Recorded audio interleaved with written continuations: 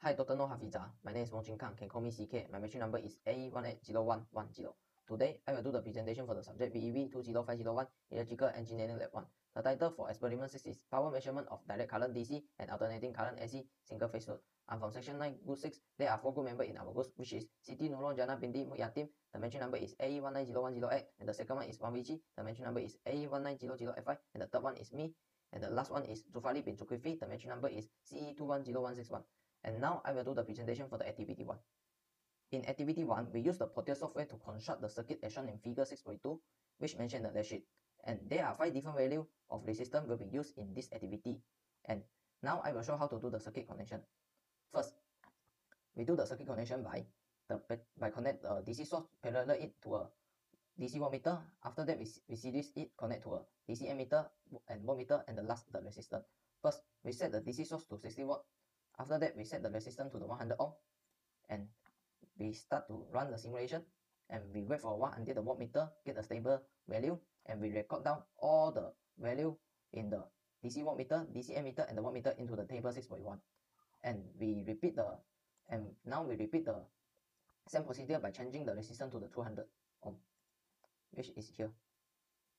Okay, and now I simulate it, and we also wait for a while until the voltmeter get a stable value, and we record down all the value into the table 6.1, and we just repeat the same procedure by changing the resistance to 300, 400, and 500.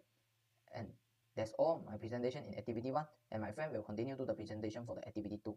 Thank you. Bismillahirrahmanirrahim. Assalamualaikum warahmatullahi wabarakatuh. My name is Zufali bin Zulkifli. Today I want to present about the electrical power measurement in an AC circuit with resistive load, which is the activity 2. So, the app is need the supply AC voltage. The value is 100 watt and 50 hertz. Then the AC voltmeter and wattmeter, and also the resistor. Okay.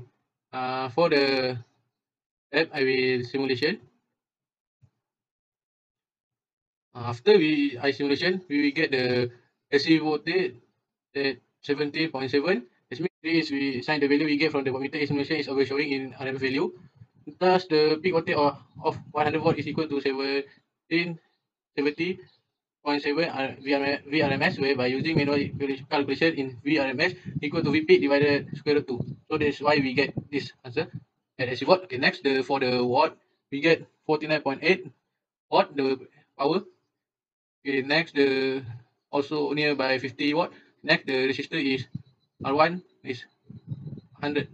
This for activity 2. The first activity which is R1 is 100 ohm. So we get the reading. So we put into the table. Some that we do the same thing. So we get the VRMS. The reading for the watt power is 25.0, and this resistor 200 ohm. We do all of that.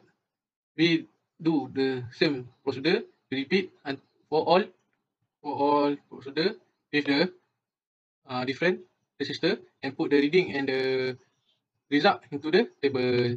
That's all for me. Thank you. Assalamualaikum and hi Doctor, my name is Siti Nurul now, and I will continue with activity 3, which is electrical power measurement of the AC circuit with the capacitive load.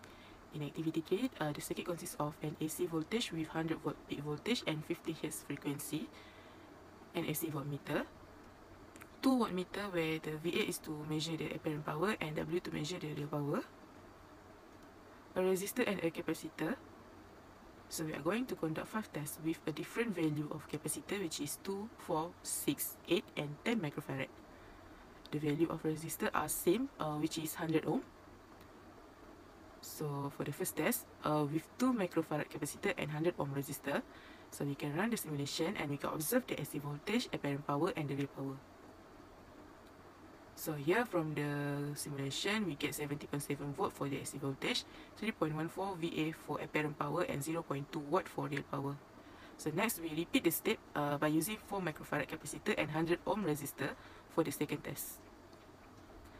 Then we get 70.7 volt for the AC voltage, 6.24 VA for apparent power, and 0.78 watt for real power.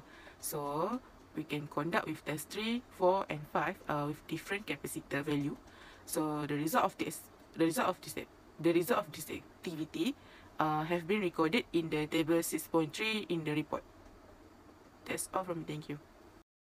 A very good day to Doctor. My name is Mamichi. Next, I will continue the explanation for the activity 4, which is the electrical power measurement of the AC circuit with the inductive load. In this activity 4, we are going to measure and observe the AC voltage, the apparent power in VA, and the real power in watt W. And the circuit consists of one AC voltage with 100 volt of the peak voltage and 50 Hz of the frequency, one AC wattmeter we use to measure the AC voltage, the wattmeters we use to measure the apparent power in VA and the real power in watt W, one resistor and one inductor. And in this activity 4, we are going to conduct 5 tests with using the same value of resistance for the resistor, which is 100 ohm, and the different values of the inductance for the inductor, which is 0.002H, 0.004H, 0.006H, 0.008H, and 0.01H. Next, for the first test, with using the 100 ohm of the resistor and 0.002H of the inductor, we can run the simulation and we can observe the AC voltage and the apparent power in VA and the real power in watt that we get in this first test. From the simulation, we can observe and get that the AC voltage is 70.7 volt, while for the apparent power in VA is 50 VA and the real power is 50 watt W. Next, we can repeat the steps we conduct for the second test, which is using 100 ohm of the resistor and 0.004H of the inductor. We can observe that the AC voltage is 70.7 volt and the apparent power is 50 VA and the real power is 50 volt. And we can conduct for the third test, fourth test, and also the fifth test with using the different value of the inductor. And from the simulation, we can observe that the apparent power and the real power for the 5 tests is almost the same, which is 50 VA and 50 volt.